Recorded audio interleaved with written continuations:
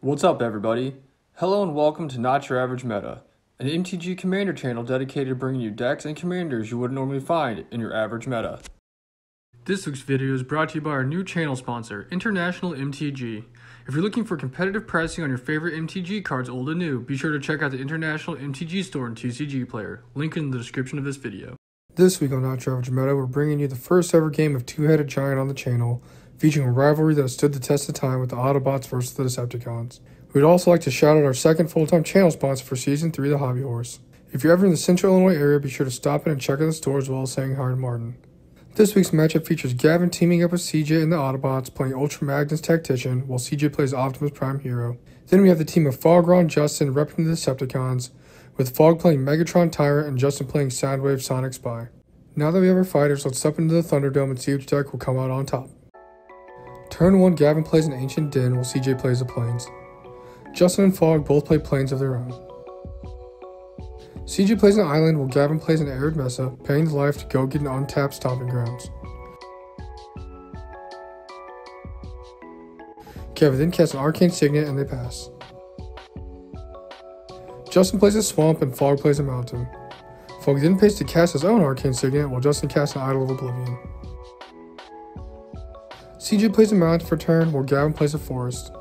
Gavin then casts a Smothering Tithe while CJ plays a Helm of Cauldron. Fog plays a Great Furnace while Justin plays a Waifu Swamp. Fog then casts a Megatron for his more than meets the eye cost while Justin casts Read the Bones, scrying 2 cards before he draws 2 cards and loses 2 life.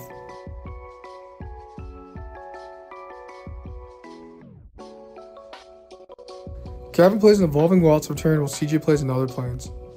Gavin then casts a Hedron Archive before cracking his wilds to go get a mountain from his library. Fog plays an Inventor's Fair for turn while Justin casts a Night's Whisper. This then has him losing 2 life and drawing 2 cards. Fog then casts Krark Clan Ironworks and goes to combat, swinging Megatron at CJ and Gavin. Neither of them block and they take the 4 commander damage.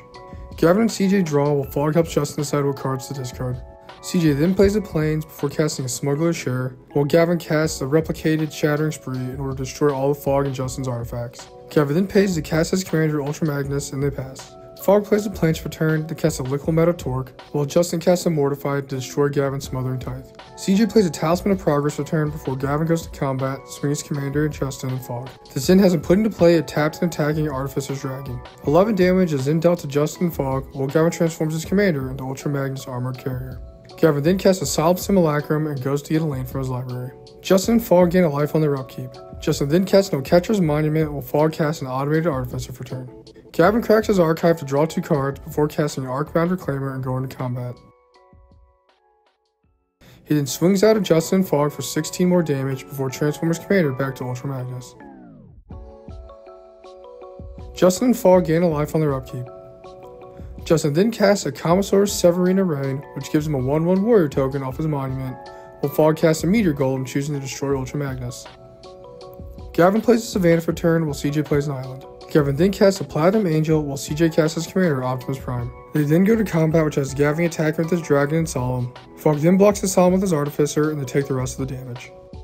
Justin then plays a Plains for turn while Fog plays a tapped artifact land and casts his own Platinum Angel. Justin then pays to sack his token to his Commissar, which has him drawing a card and gaining 2 life.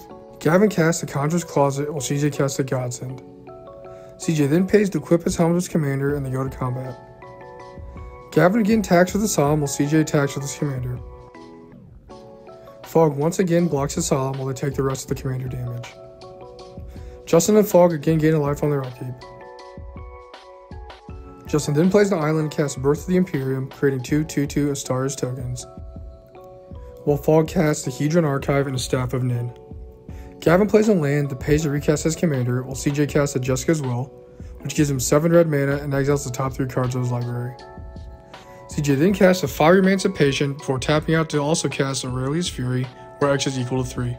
He then uses his 3 triggers to take out Fog's Golem and Platinum Angel. Gavin and CJ then go to combat once again. Justin then blocks Optimus with his 2 tokens and they take the rest of the damage. On their upkeep, Justin's Saga ticks up, having each opponent sack a creature. This then is Optimus transforming into Optimus Prime Autobot Leader, while Gavin sacks a Solemn to draw a card. Fog then casts a Forsaken Your Monument and they pass. Gavin casts a Tempered Steel while CJ pays to equip Optimus with his helmet as Godsend.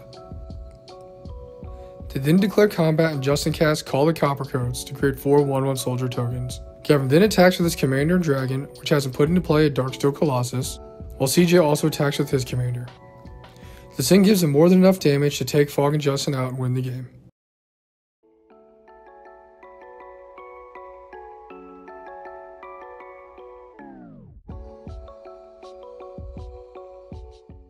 Thanks for watching, and don't forget to like, comment, and subscribe so you can see more games and decks you wouldn't normally see in your average meta.